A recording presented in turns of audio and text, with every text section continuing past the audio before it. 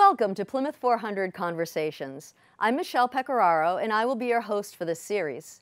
The 400th commemoration of our nation has inspired a body of creative work: poetry, film, literature, and art. This series will explore several of these projects and how they contribute to the historic, educational, and cultural legacies of the Plymouth 400 commemoration. In this episode, we highlight two books and a work of art. We will begin with the authors of In the Wake of the Mayflower, which is a logical progression from a very detailed painting, the work of Cape Cod author and artist Karen Rinaldo and author and lecturer Kevin Doyle. Karen and Kevin, welcome to Plymouth 400 Conversations. Thank you very much, Michele. It's a pleasure to be here. Thank you to the 400 group. Thank you.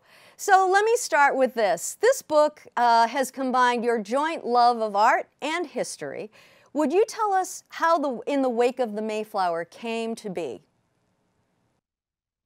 Now, Kevin and I have had this conversation about the inspiration behind the book, and we feel it really might not have ever happened had it not been for the commissioning of the first Thanksgiving painting back in 1994.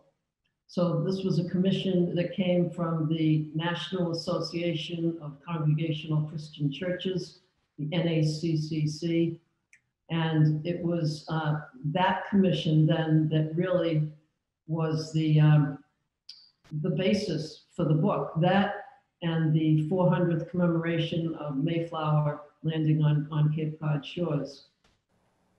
Very good. Well, Karen, I'm going to direct this one to you. You have included the artwork completed by you for the first Thanksgiving in this depiction. You have been most sensitive and inclusive. Would you tell us about the research that it required to depict the illustration that you did in the painting accurately? So one of the criteria for the painting that was really emphasized with the NACCC was that the painting be historically accurate. This was their gift to the nation. It went through about 4 seasons of research and then painting as well, in order to tell a story, to convey a time and a moment in history that was so important. You have to really delve into the historical accuracy. And, you know, there are no eyewitnesses to an event like this. And so we rely heavily on the journals that are left behind, conversations that you have with historians. And my research was centered around Pilgrim Hall and Plymouth Plantation, their archives, libraries, talking and spending a lot of time with the director there, who was with the indigenous group of people, and that was Tony Pollard, went by his tribal name of Nanepeshemet. And he was very helpful in explaining and describing how the natives would have looked, their appearance, what they were wearing, the temperament, their disposition, and all of that was built into then the composition. So you have journals that are left behind, descriptions of the attitude of these people, the pilgrims, and piece by piece, rather like a jigsaw puzzle, you start to piece together the time and just what was taking place. So complicated, daunting, but very exciting. And I took on a real responsibility to create that historical accuracy and an empathy for the natives, and a sympathetic feeling for what the natives had gone through, and for the pilgrims and their journey across a tough encounter on the seas and not knowing what they would encounter here. So a lot of research and sensitivity to the time, for sure. And you know, I might just add, if I may, Michele, that Karen doesn't always get into this, but the NACCC, the National Association of Congregational Christian Churches, calls themselves the Pilgrims Church. They associate directly with the Pilgrims. And 100 years ago, for the 300th, the same organization commissioned a silversmith in Holland to create a bas relief of the Reverend Robinson, who was the pastor, if you will, of the Pilgrims. And 100 years later, they commissioned Karen to do this piece for the United States as a gift to the nation. Yeah, and he was their spiritual advisor. There isn't time to go into it, but I feel that he really had a hand in inspiring the Pilgrims in creating the compact, the Mayflower Compact, and probably carrying over to the treaty. Wow, that's a lot of background and research that you did. Kevin, this one's for you. The historical document of the 6-point treaty between Bradford and Massasoit is remarkable. Would you talk about the agreement and its genesis and its antecedents?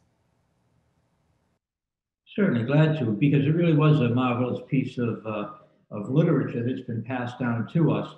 And it was March 22nd, 1621, which was 3 months after the Pilgrims landed. That was the very first time that Chief Massasoit showed up at the plantation.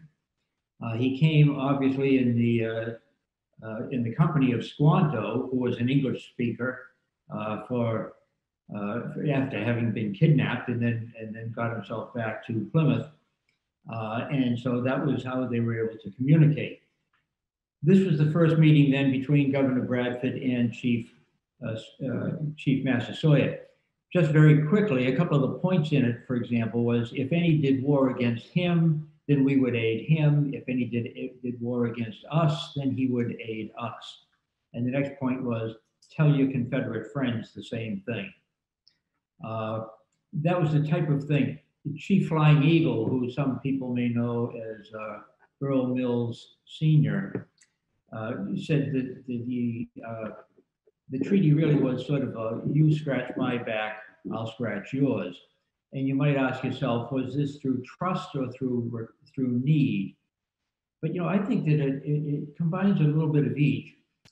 As Karen mentioned, we already had the Mayflower Compact, which set the relationship within the community itself. This treaty went now extended between the Pilgrims and the Wampanoag tribe surrounding them. Quite a bit different from what happened in the Lost Colony, for example, up in Albemarle Sound, North Carolina. They were wiped out. The only thing left of that was the word Croatan. Down in Jamestown, they were all but wiped out. Powhatan had no use for the group whatsoever. But here they were allowed to be in existence for 3 months.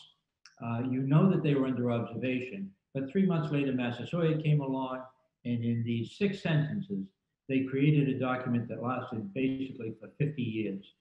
In many ways, they were fortunate in that Bradford and Massasoit both lived into their 80s.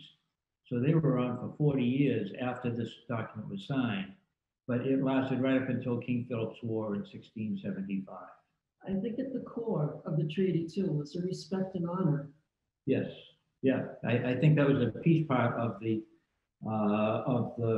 Pilgrim Code, if you will, that was originally expressed in the Mayflower Compact. And that was such an unusual treaty as well at the time.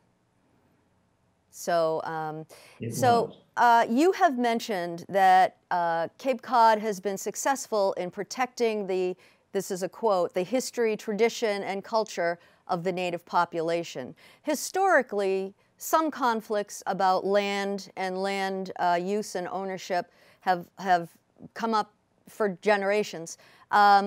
Can you talk a little bit about that and how the groups kind of existed within that? Sure, glad to. And right off the bat, I'll say the credit goes to the tribe. Yes, the history, traditions, and culture have been pretty well preserved in the Cape community, but really the Wampanoags deserve a lot of credit for their persistence and resilience and the pride that they have in their accomplishments and in the tribe. The Wampanoags, of course, have been here since ever. In fact, there's a sign that as you enter into Mashpee that says, Land of the Wampanoag, incorporated in 1850. And I think underneath it, it should say Land of the Wampanoag since forever. And that certainly it ties in how they were since the glacier. The Wampanoags have inhabited Cape Cod. When you say that it's been off and on, yeah, every 20 to 100 years, somebody questions it. I do have a timeline here. Mashpee was established in 1658 as a reserve for the Wampanoag. And then in 1665, it became a praying town, and so it was authorized. Then as you go through 90 years later, England said, no, we're going to take control of it. 23 years later, the king said, no, we're going to give it back to the Indians, and so forth, back and forth, right up and through 2017. And under the Obama administration, the tribe was recognized for the final time, although it's being challenged again, and they will prevail. There's not a question in my mind. But 60 years ago, Mashpee was a town of 1,300 people 60 years ago, mostly all Wampanoags. Today it's 13,000, and so the Wampanoag population is getting more and more watered down, if you will, by people moving in. But in the meantime, we have the annual powwow, we have the old Indian meeting house is still here, along with the cemetery. There's a trading post, a newly opened trading post in Mashpee Commons. And you see place names all over Cape Cod, which really are signs of respect as well as place names. And Equisite, Sipawicit, Assinipi, Manamet, Pemaquid, those types of place names are preserved over time. And I think that's a great sign of respect. If you go back, the very first time that things started to change was in 1645, when 49 residents of the Plymouth plantation said, hey, this is getting too small for everybody. We're going to move across to the land that is currently called Eastham. But they called it Nauset, which I thought was a very nice hat tip to the occupants from whom they bought it. That purchase included most of the outer arm of the Cape. Now, the Court of Massachusetts, which was then populated by Puritans, not the Pilgrims anymore, but in 1630, when other types of English settlers came in, more interested in the natural resources of New England and more interested in commerce back to Mother England, they came in, and after they bought the land, called it Nauset in 1645. 6 years later, in comes the court and says, no, we're going to call it Eastham, which is nothing more than a suburb of London. And that was really kind of too bad. But in the meantime, as I say, there's plenty of other place names that do survive on the Cape. And I think it's a real credit to the tribe, with their tribal headquarters here in Mashpee, and also the sub-tribe out in Aquina, who changed their name from Gayhead on Martha's Vineyard back to Aquina. And again, a preservation of their history, tradition, and culture. Right, and those are both federally recognized, both Aquina and Mashpee tribes. And then, of course, there's a Herring Pond tribe in the Plymouth area, which is a traditional tribe, but not federally recognized. So I just want to make sure that we clear that. So we have about a minute left. And so, Karen, I'm going to throw this to you, but you can both speak. But we have 60 seconds. So your historical description and accuracy in your montage of the 15 Cape Cod towns is just remarkable. How did you do that research, and how did you pare down what must have been a huge amount of research to, to be able to write the book? And so now you have about a minute. Yeah, thank you. And so this was a project that actually started in 1974. So it was a 3-year project that I thought would be a nice tribute. It was the nation's 200th bicentennial. And it appears in the back of our book. We show the 15 Cape Cod towns in a montage style, which is taking landmarks and balancing off a design that showcases a town, its personality, its history, And it makes people in each town then very aware of what they have. It makes it a great draw for tourists who come to the town. But and each one is so different. The personalities of the town are really revealed in an interesting way. You have a center of focus, and you have a balancing of all these different landmarks. So you may find one that pops up in an antique shop or a yard sale from time to time, but they're very popular still today. Very much so. So I wish we could talk longer, but thank you both so much, Karen and Kevin, for joining us today on Plymouth 400 Conversations. Thank you very much, and we will be right back.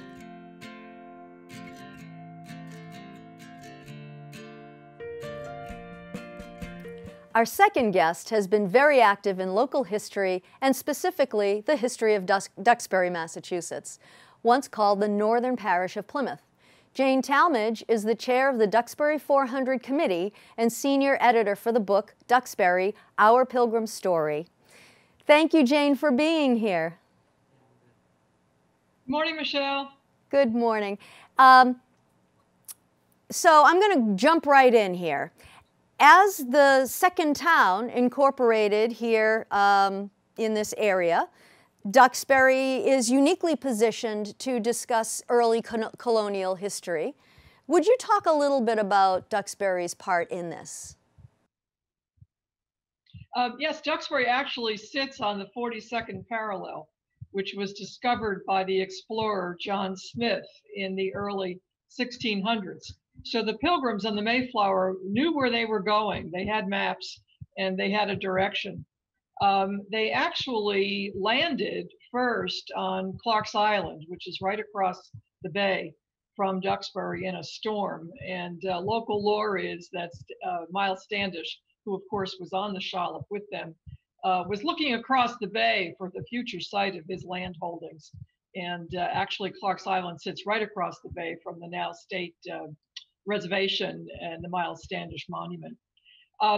We actually also, if you look at Duxbury by the numbers, we had a third of the Mayflower passengers actually settle in Duxbury. Of 102 that came over, 51 survived the first winter, and somewhere between 15 to 18 of them actually settled in Duxbury. The three military leaders, of course, Miles Standish, the military leader, William Bradford, the governor, and Elder Brewster, the spiritual leader, also had land holdings in Duxbury. So it really was a part of the early colonial history of Plymouth Colony. Yes, that's the correct. book itself, which is a wonderful compilation, is an actual partnership between several organizations. Can you talk a little bit about how that came about? Yes, of course. Well, we have very long-standing traditions in cultural history in Duxbury. Of course, the Duxbury Rural and Historical Society, which has published many books about the Pilgrim era, most notably the Digging Duxbury, which was done in 2012 at the Miles Standish home site, and also a book by Henry Fisk, who went around and looked at old cellar holes when he was researching and was a tree warden in the 1924 in Duxbury. So we have a long tradition with the Duxbury Rural and Historical Society. We have a long tradition with the Alden House, which is the Alden Kindred of America, and the oldest continuous landholding in the country through the Aldens. So the what I call living cultural history is very much a part of our civic duty in Duxbury to keep the Pilgrim story alive. And that was sort of the genesis of the book. We have a couple of macro themes that we wanted our essayists to address. One was the relationship to the land, and the other was the relationship to agreements. They were very caught up with patents and compacts and agreements, and they actually were blown off course and didn't really have the writ of a king to do what they were doing. So they were very concerned about that. And of course, relationship to others, and others would include their relationship with the Native Americans and their relationship with the holding company back in London, which was called the Merchant Adventurers, who funded their voyage. Very good. And a lot of that, in the introductory essay, there's a very thorough overview of Duxbury's archaeological history. And historic preservation is so important. And Duxbury has extensive town records that also reflect that. Would you talk about the value of the legacy of those documents? Well, that's really a very intriguing question, because as I get feedback about the book, people are telling me how valuable to them as a reader the endnotes are at each essay. And we were very careful to ask our authors to document primary sources, to document readings of literature through the ages. And as I look back on what we used, we of course used primary sources of deeds. We used Bradford's book of Plymouth Plantation. We used Mort's Relation. And then we also used more contemporary writers about the scene. Certainly Daniel Webster, his oratory in 1820 for the Plymouth celebration was cited several times. And then the work of Henry Wadsworth Longfellow, the poet laureate, who wrote The Courtship of Miles Standish. So, and my takeaway from all of that is that the documentation of the Pilgrim story has kind of waxed and waned over the centuries. And they were talking about keeping the story alive back in Daniel Webster's day. It's not, the fact that the story is lost is not a new thing. Jane, you have included an essay in this book by Paula Peters. It's called A Backstory to Civilization, and it's about the disease experienced by the Wampanoag Nation as well as the cultural assimilation indigenous people experienced at the time. Can you talk about the significance of this essay and information? Yes, of course. When the colonists arrived, of course, they didn't find people. And there were a couple of reasons for that. One was at the time of year, because the Native Americans would have moved inland after their summer season. And the other was the disease pestilence that arrived, primarily looking back to the 1500s when the traders started up in Maine, coming down through Canada and Maine. They brought smallpox, tuberculosis, all kinds of terrible, terrible diseases. So when the Mayflower arrived, they found fields that were cleared, they found corn that was stored, and they found several folks, Native American folks, who helped them understand how to be farmers, because of course these folks did not know that. And I think, so that's one perspective, kind of, what did they find when they arrived? The other, I think, has to do with how the colonists, the imperialists, perceived the Native Americans. And Paula includes a passage from Verrazano, the explorer who was over here in the 1500s. And I'm going to read the passage because I really think it just sort of sums up the perspective. This is from Verrazano in 1524. Due to the lack of common language, we were unable to find out signs or gestures, how much religious faith these people had. We think they had neither religion nor laws, nor are there temples or churches or prayer among their peoples. We consider they have no religion, and that they live in absolute freedom, and that everything they do proceeds from ignorance. And Paula goes on to tell us that if they had looked a little harder or looked with a different perspective, they would have found a great deal of Native American spirituality, the circle being the example that she gives about how when one is in a circle, you're both inclusive as an individual and inclusive as the circle. And if anyone would want to go to travel to Mashpee for a wonderful visit to the Wampanoag Museum that explains their culture, explains their relationship to sea and to whaling, I would heartily encourage you to do that little trip. What surprising details were unearthed when you were researching these articles for this publication? Because I know there were a few surprises. There were surprises throughout the entire book, and one would think, what else is there to tell in the story? And we tasked all of the authors to give us new perspective, give us new evidence, because we wanted a contemporary perspective on the oldest story. I'm going to run through some of them because I think they're fascinating, and I learned a great deal.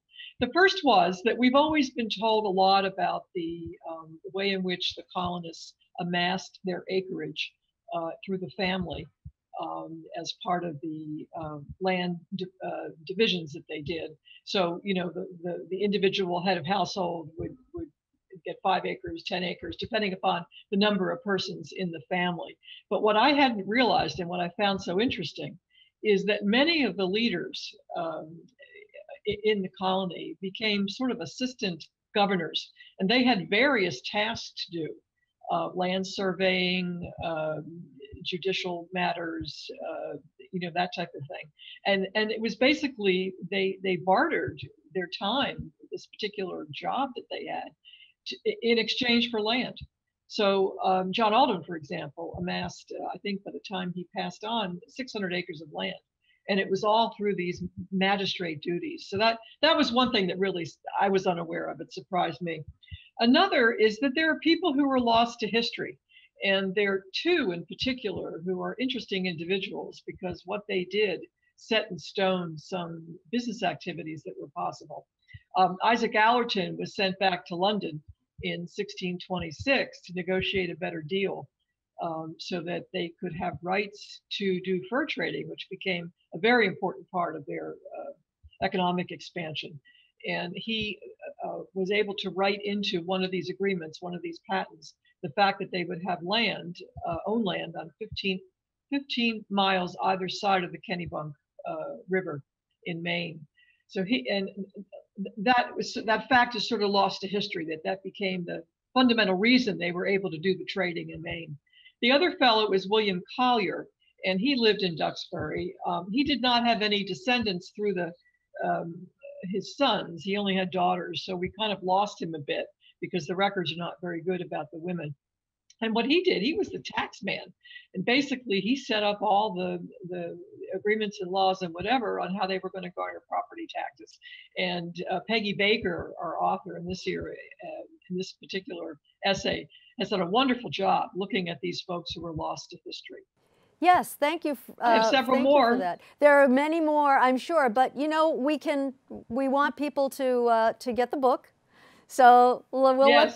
we'll let them read that in the book. But in our last, say, 30 seconds or so, you know, in addition to the work along ancient paths, what other historical projects were your legacy projects that, you know, has Duxbury 2020 facilitated in response to the commemoration? We call them our signature projects, and we've been at this now for 4 or 5 years. And we started with an archaeological dig of the Sampson property along Duxborough Path, which was funded by the Sampson Kindred. And then we went along and opened up Green Harbor's Path, which was the first engineered highway in the colony, starting in 1623. And it was back in the woods, and no one particularly knew where it was. So one of our board members, Kathy Cross, assembled a group of the Appalachian Mountain Club and the town conservation department, the Boy Scouts, private donations, First Parish Church, and created a new trailhead and the ability to go back into those woods and understand the story and walk the path. So you could that other feel folks like did. you were walking in the footsteps of people's ancestors. Absolutely. Yes. Absolutely. And of course, all the things that Desiree has done at the Alden House to basically Yes. bring forward the Alden story, and we have new exhibits, and we have outside activities, which has enabled us to be open through the virus.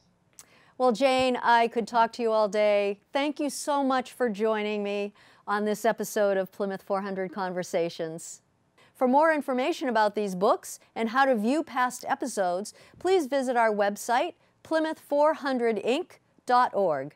Until next time, go make some history.